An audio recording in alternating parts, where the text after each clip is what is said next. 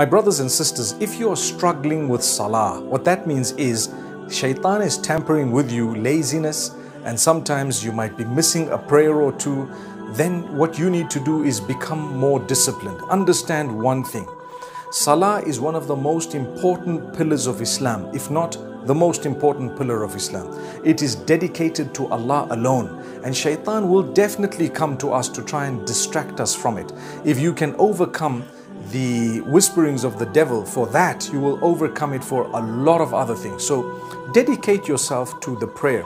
We put our heads on the ground for the one who made us 5 times a day. Subhanallah. He is owed that. He made us and we're going to return to Him. You know, when you think about death and you think about where am I going to go, one of the things that should come to your mind is, I'm going to go back to my Maker, and you know what? I've worshipped Him throughout my life. I've put my head on the ground for Him. So I'm very, very happy to go and meet with Allah subhanahu wa ta'ala. My shortcomings, He will forgive, and my ibadah, the good deeds, He will actually accept from me.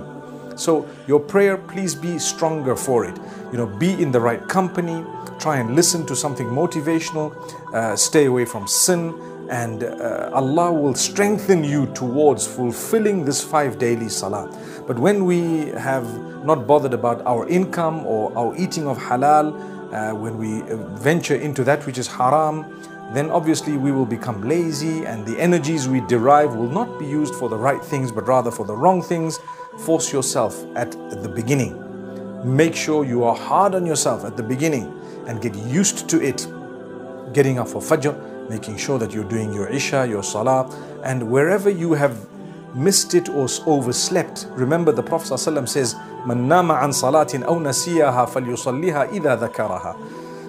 Whoever has slept over a prayer or whoever has forgotten a certain prayer, as soon as you remember it, you need to fulfill it. So inshallah, may Allah make us all strong.